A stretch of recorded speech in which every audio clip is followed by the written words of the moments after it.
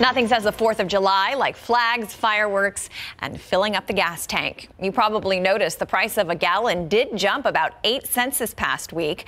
But as consumer reporter Marilyn Moritz reports, that's not fizzling the fun for the record number of people hitting the road. It's a star-spangled tradition, revving up for a holiday parade. Here on the highway, AAA predicts a record-busting 3 million Texans will hit the road for the 4th. I'm pretty sure it's going to be a lot of people. I may have to go a little bit early. John Kelly is bound for the coast. Just relax, put a pole in the water, catch a couple of fish.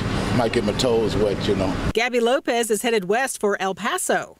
Driving. Yes, lots of driving. Some people are gassing up now to take off and make a whole week of it, but the busiest day for travel will be Wednesday afternoon. Fueling the travel bug with low unemployment, AAA says families have more disposable income. And gas prices. They did jump last week, but are still 20 cents lower than a year ago. San Antonio is one of the state's bargains, though prices are all over the map. This is some of the cheapest, $2.12 on Perrin Vital in Nacogdoches. Clemente de Hoyos filled up for $45. In Midland, where he commutes twice a month, his truck drinks $10 more. No lead foot for you. No, cruise control. After the holiday, AAA expects July gas prices to downshift.